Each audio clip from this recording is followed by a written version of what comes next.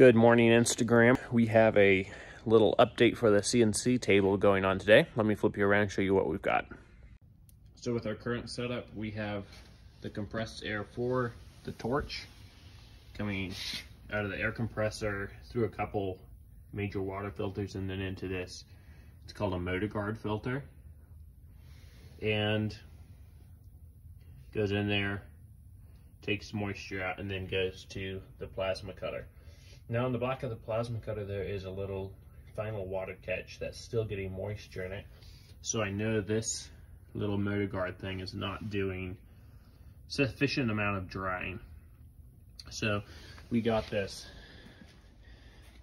Desiccant, I think that's how you say it, dryer by Aeropneumatics that we're going to be installing in line. And I'll show you guys.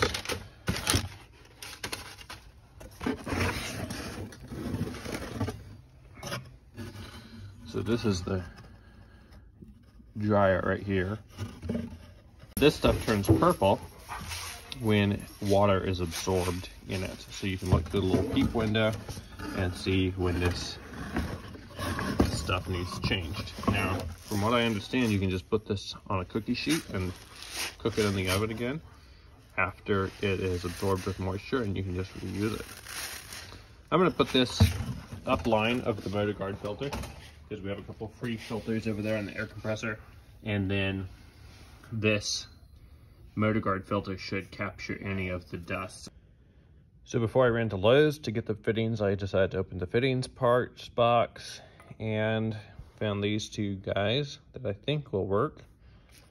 I would have preferred brass, but I don't want to make a trip to Lowe's right now. So just put some Teflon on these, and then got our inlet and outlet, tighten those down. And then what my plan is to put this a little further upstream than what I was originally thinking, so that it also filters the air for the Sandblaster. So now this guy's installed up here. Put the PEX fittings on. Got the little sight window with the Desiccant that's blue. It'll turn pink when it is waterlogged. And now we just need to turn the air back on.